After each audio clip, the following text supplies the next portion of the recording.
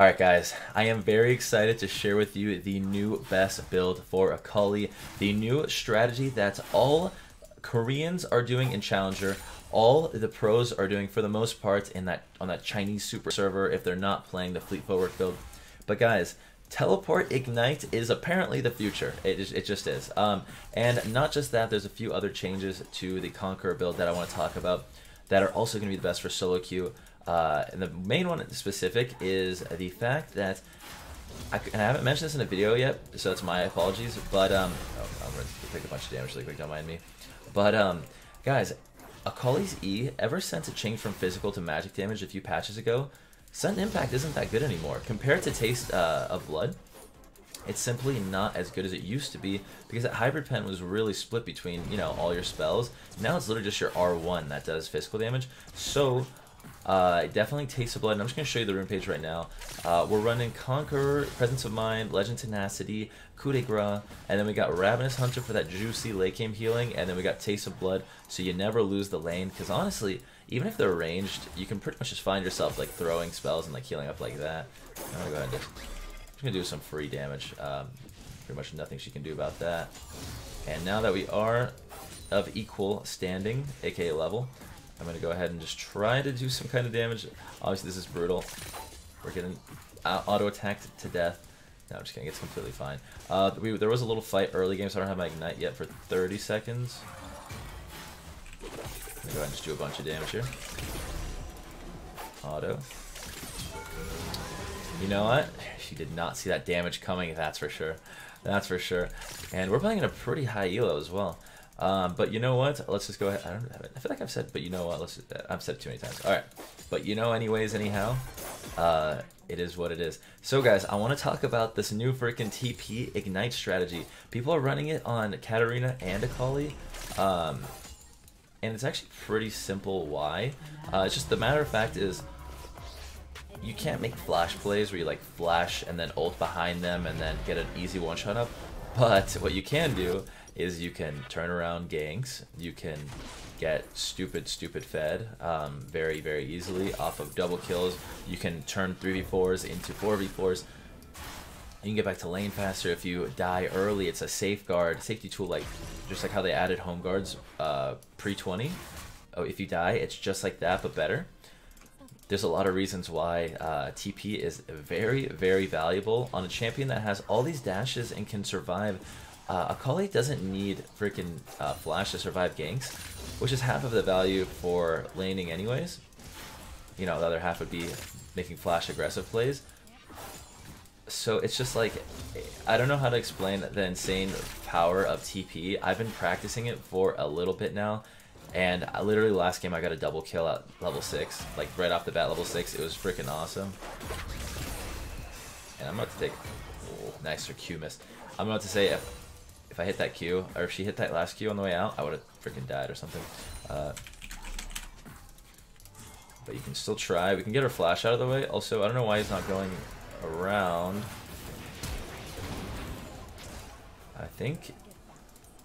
I mean, it worked out, but going through the river is very questionable because he could literally just like went around and like got a better angle to flank.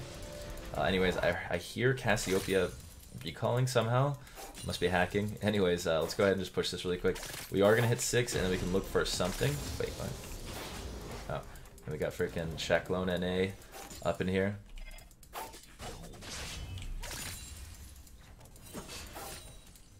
I kind of want to clear this just for gold. A little 10 gold never hurt anyone. Let's go ahead and see what we can do. I wonder if I can try and see where he's going to be. This is up. He's going to queue over so close. Is he going wolves, actually, though? And Lucian, what the heck is going on here? I don't even know what's happening. Alright, Lucian's here now, so that's cool. I think I'm going to try and bait him into playing aggro on me. If he dashes, I think I'm just going to ult him. And he's not playing aggro. Well, very interesting. One death is enough for a lane swap, apparently.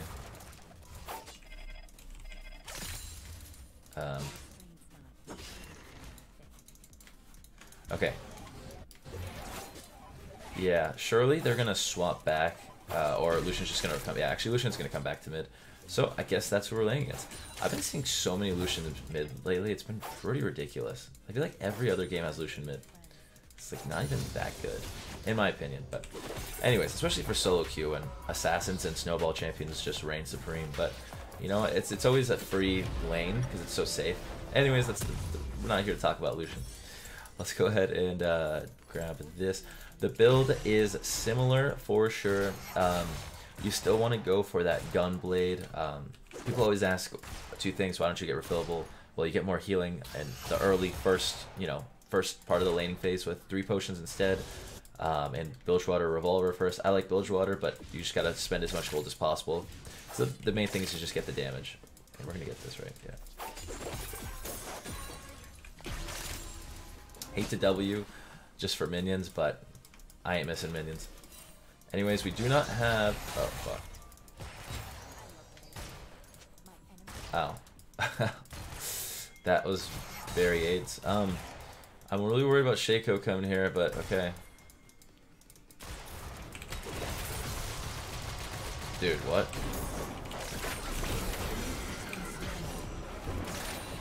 Holy shit. I'm going to run to the second tower because there is a very reasonable chance that he just queues over a wall. There's no way he does this, but I'm going to go ahead and... I'm just going to leave it, actually. I was considering TPing back to lane, but it's not the way. Alright, and we're going to wait here in the middle where you heal more, and then once this is about to... You know, I'm just going to go and throw this, then fly back in. Alright. That was kind of ridiculous. So apparently Lucian does ridiculous damage to squishy champions that have no armor. Oh, I didn't have armor, so that's what it is. Okay. And it's like this guy knows where every ward we have is. He's sweeping and clearing. Okay. So here's the thing. That same thing can happen again since I literally don't have ult. I tried to snipe that a little bit. I'm just gonna let him take the plate. Actually, no, I'm not. I do a bunch of damage to him, actually. That sounds like more fun. And we do have... Oh, wow. He does so much shit. I'm gonna have to be careful here. Shaco can dive. Oh, man. This is sketchy. We're fine. It's just he can dive and then drop aggro whenever he wants with his R. So it's just like very bad situation for us. Interesting. Alright, you know what? He flashed. That's freaking worth. I'm gonna say worth on that. An enemy has been slain. I'll take that as well. I am very realistically gonna die here. I'm gonna turn my back here and then recall because I don't want to get backstabbed by Shaco outside of my tower's invisibility range. Like the invisibility detection range, and then we're gonna go ahead and just head right back into this. But yeah, guys, build is gonna be for this game. We're going for a gun blade, AP Shaco, I think. I don't know. We'll have to see, but I think we're just gonna go for a standard build here, and I am going to. If TP wasn't 5 seconds, or if I had tier 2 boots or something, I would TP top right now. I'm not exactly sure if I could catch up, being that I haven't used TP too much. But I know you get a big movement speed buff.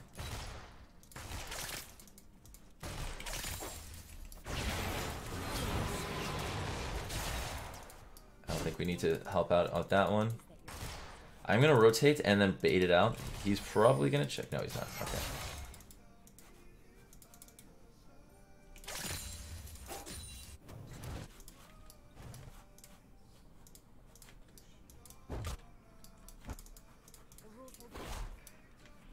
Shaco's alive, right? He never killed him? I don't think so, so this is very sketchy. I feel like he's just going to die. Also, this guy needs to run. I think Lucian's over there. But yeah, I should mention we are playing with the nerfs. I kind of want to just go in on him. Not happening, not happening. Let's look for something else that's more realistic. I'm going to see if there's a ward in this brush first. And this one.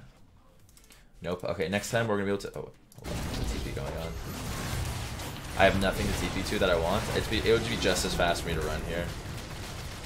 Sadly.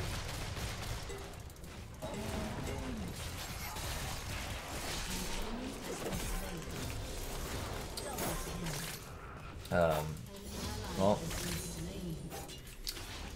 that is a big ol' waste of time, but whatever. Okay, whatever. We have enough for a Gunblade anyways. I'm gonna push this actually and go for a plate. If Jhin didn't recall, which he did, his if I knew his ult was down, I'd just go in on him. All dead. Okay, yeah, we can kill him. We can kill him. This guy doesn't do any damage. What the heck? I thought Shaco was supposed to do damage.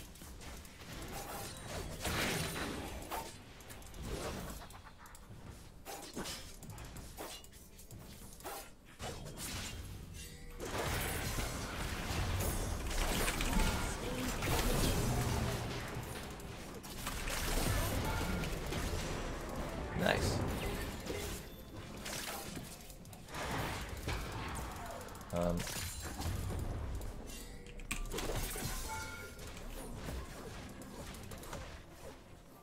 Too low, yeah. I was thinking like, what happens if I jump in there? Morgana doesn't have Black Shield for me, or she's too far away. I'm pretty sure Alistar just presses Q or W's me out, and then I die to tower. Either way, we have a Gunblade, so I think we win. Oh man, he died. Okay. So here's the problem. Is sometimes there's no wards to go to. Like this guy never warded his own lane, or it's dead, or like right now we need a ward. Ward deep. I have TP. So we're not going to get any kills there. Just kidding. We got a kill.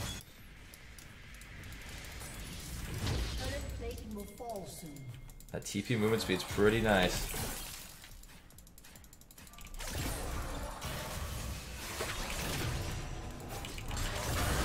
How is that even up, though? That's my question. That is my question. How did you kill this Fed Malphite? I know he's got armor, but he's still got health. Without even ult. Huh. Okay, yeah, we're fine to farm here. No one's coming. And, you know what? I was going to say plates are still available. Not so much. Cool. That Q nerf is hitting us hard. We have to Q this twice now. Kind of brutal, but I mean, we just get like an Amp Tome or a Dark Seal and it's fine. It's just another 400 gold. But yeah, I mean, that's what we're going to be building either way. Like, we want to get Zhonya's here. They have double AD. They have double AP too, but we'll see what we get as the game goes on and see who gets fed, and then we'll decide what we build from there. Dang, kill already.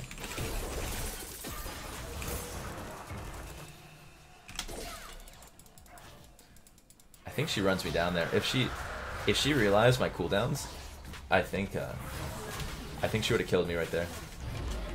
But that did not happen. So let's go ahead and let's do this. My I've only warded twice or something. I don't know. Okay, my vision score of 2 is very questionable. I think they should probably just give. They should let you have a biscuit instead. I don't like wards. That'd be pretty nice. Just let me have a biscuit. I'm gonna go ahead and just do that. Alright. I don't like taking a bunch of free damage, so I'm just gonna do this instead. And I do like KSing, so I am gonna do that. Alright, 503 CS is pretty terrible. Nice, but that makes it a little bit less terrible. Ignite's coming up.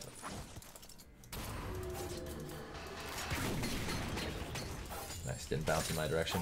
And yeah, now we're able to, you know, a little bit more AP, we're able to clear the wave out. I want to go for dives and just, I mean, we're pretty far ahead. I want to have some fun as can.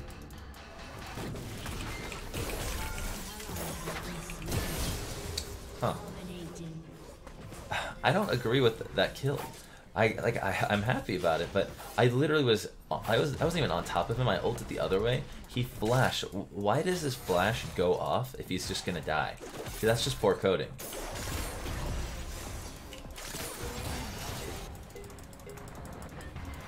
It's completely just poor coding.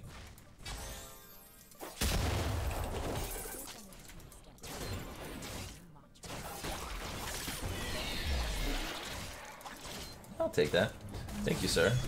Not exactly sure why he wanted to donate that to me, but that is very kind of him. Oh, well. That guy was literally A-clicking. Damn it, that's really smart. Because he had maybe like, he had like a half a second to auto me, but if he A-clicks non-stop, he's just gonna attack the closest thing. Nice, really well played by him.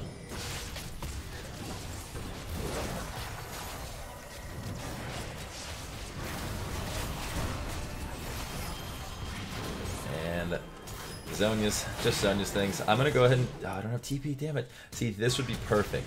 Look at this, this is a free, this is like a free triple kill. Ah, disgusting. Alright, I'm selling this. Wards are for noobs, honestly. Also, I should mention really quick before we triple kill them, you guys like my little, I don't think you can tell, but I rolled over my glasses in bed, and I like broke one of the arms or whatever, the legs, I don't know what they're called. So I had to use duct tape. It was a good time. Anyways, I want to force something really badly. I'm a little bit sad about that TP not being up.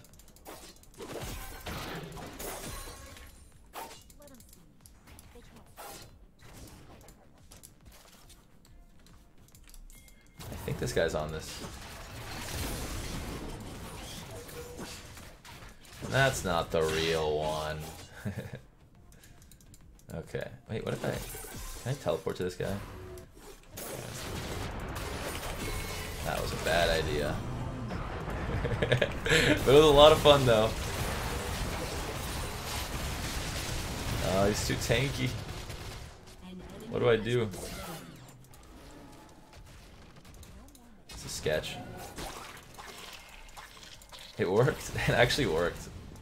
That's hilarious. Okay, I'm gonna heal up a little bit. If I can. Don't clear it.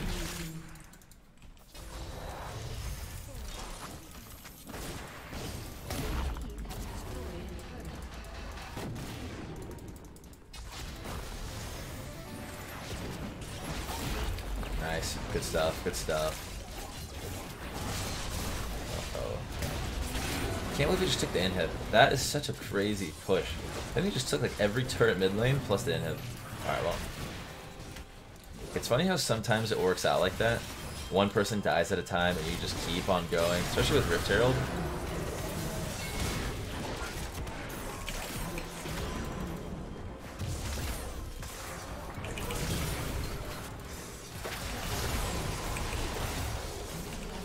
Alright, well. I got TP now, so that's cool. After this. Alright, and now the decision is how far are we taking this new best build? I could display to you guys that a lot of them Koreans take Liandry's, and the Chinese players too. Just everyone in general, like the pros are taking it. But the thing is, that's better when they have a bunch of tanks. They don't even have a tank. They have one support, I guess. That's one person. If I was playing against like a Hecarim Malphite like they are, then I would go for it because that's two people with a bunch of health and whatnot. But I think in their situation, I should just go Oblivion Orb because it gives you a bunch of Magic Pen and just really good damage. And then we'll take it from there. Maybe go Rabadons because they don't have MR. We don't need Void Staff. I like Akali. It's a lot of different build options, but with that comes like a lot of decision making instead of just like the same exact build, you know, after the first 2 or 3 items. Okay. And that one's not happening. Well, we have a pretty commanding lead, which is cool. And that person's dead.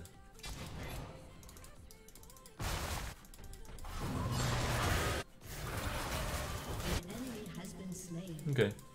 I don't even know when we took over this game, but maybe the whole time. I'm down to try.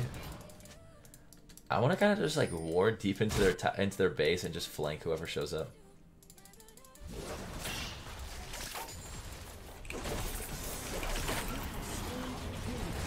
Yeah, that's broken.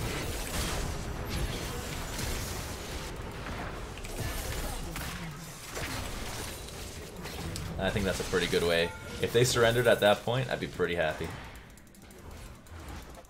I think that was pretty cool. I literally killed him in the middle of his ult. I mean, that's the best part. That's the best time to kill him because he loses the cooldown and that satisfaction. Oh, come on. Come on. Alright, well, this game was not that close, to be honest. But, guys, I truly do, I recommend you try this TP Ignite build because every freaking good player is doing it. And you know what that means. If the good players are doing it, you gotta copy it. Yeah, we're dead. We're all dead. Hold on. If that hit.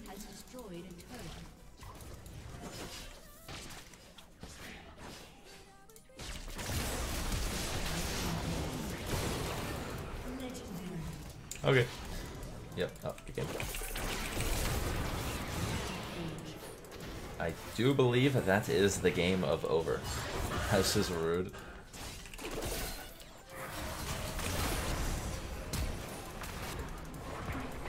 I got nothing. I don't know about this one. I don't know about this one. I can heal though. I'm just gonna press Q and, you know, get a free 200 health. God. What a fun concept, spell vamp. It's just sometimes it's just way too good. Sometimes it's just like literally useless. But most of the time it's just way too good. Anyways, guys, thank you so much for watching this video. Please be sure to leave a like and subscribe if you're new to the channel. I literally can't see with one of my eyes. That's why I have to use my glass. Anyways, it doesn't matter. Have a good one. Peace out.